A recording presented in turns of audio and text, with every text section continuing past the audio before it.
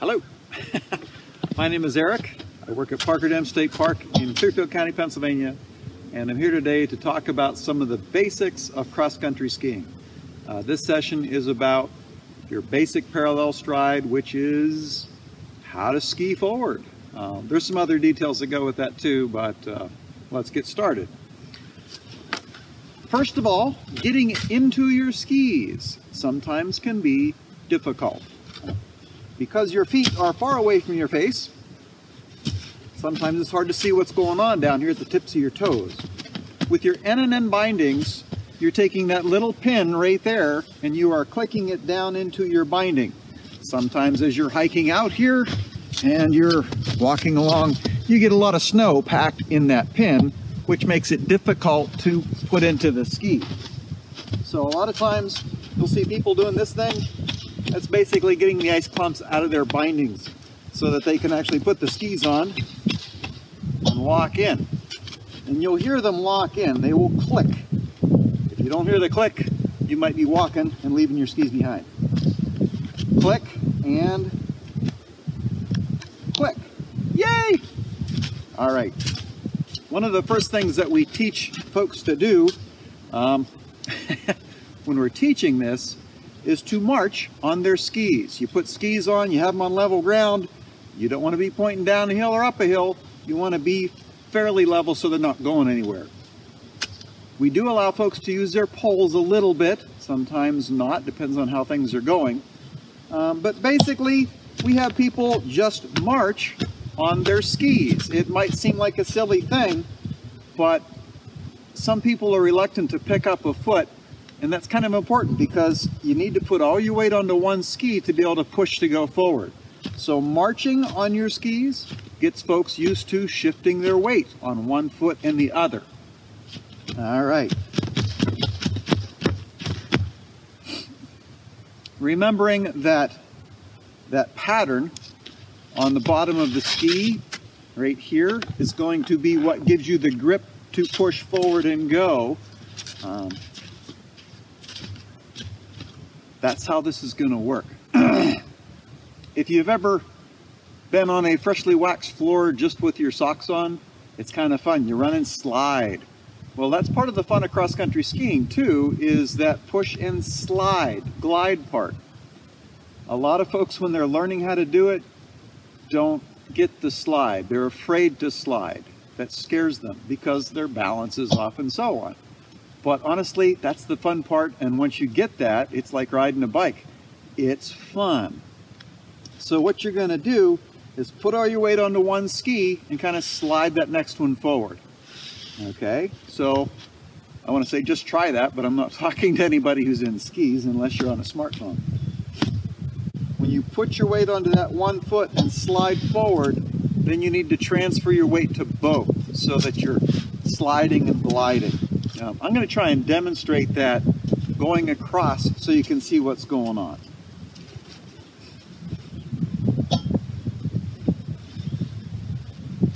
So I'm going to demonstrate the kick and glide, and I'm going to move a little further away so we can actually get this in the view.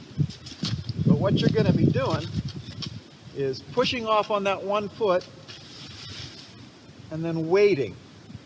Pushing off on the other foot and waiting. Okay, the waiting part is kind of important. That's where you get the kick and the glide. If you're not doing the glide, if you're just doing this,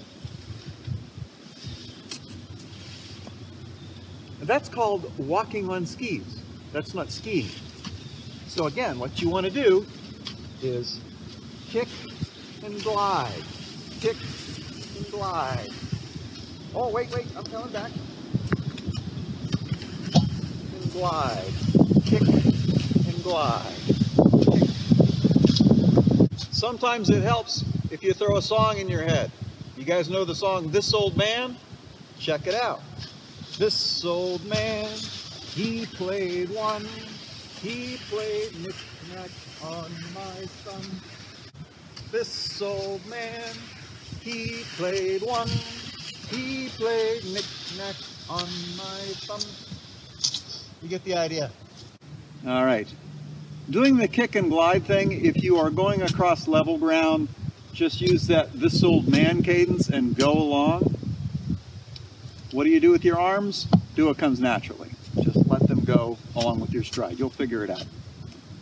If you're doing a slight downhill, you'll find that your glide goes a lot longer. So you can sing slower or just kind of push and hold that until your glide starts to slow down.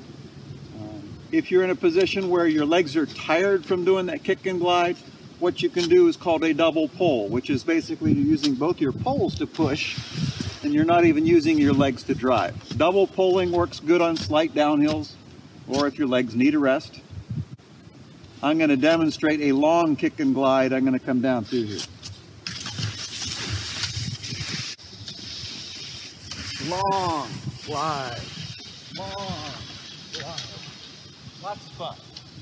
Double polling.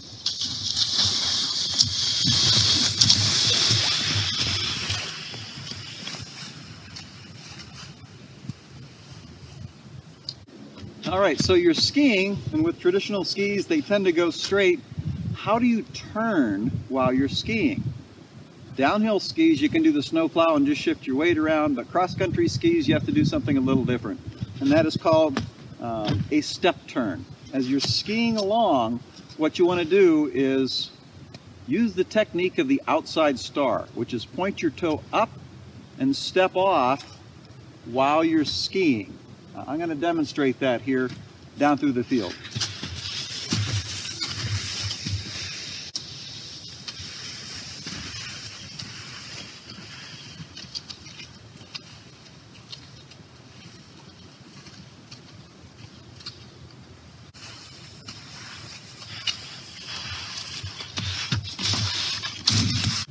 Cross-country skiing etiquette. Sometimes trails are set up to be one direction, and if it is a one direction trail, then you need to follow that direction so that you're not coming into conflict with someone else. If you stop along the trail, then step out of the track so that others that are coming up the trail don't need to stop or try and go around you on something that doesn't have track set.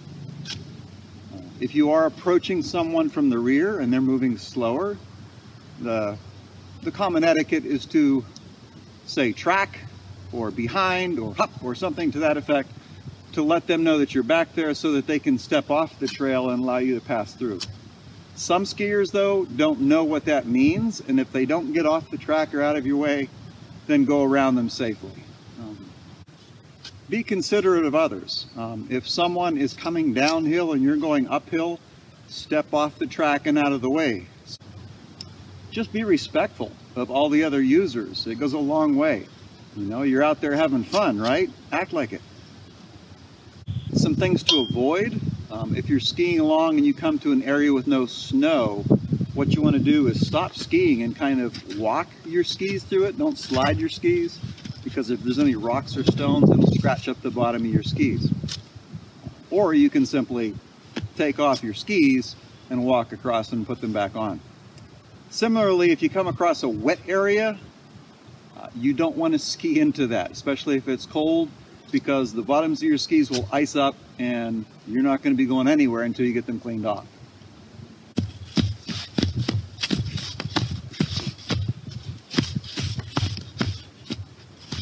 What I'm doing here is kind of getting the snow off the bottom of my skis and off the top of my skis to allow that pattern to work. Sometimes as snow conditions change, that snow can start sticking to the bottom of your ski, and it's no fun when conditions are like that. If you're trying to ski and it's just a little too warm and snow's sticking, just hang it up and wait for a colder day. So practice these cross-country skiing skills until you get good. Practice, practice, practice until you get that glide thing down. That's where the fun comes in. Hopefully we'll get some more winter soon and we all can go play in the snow. My preferred method is cross-country skiing. Hey, I should go get my skis on.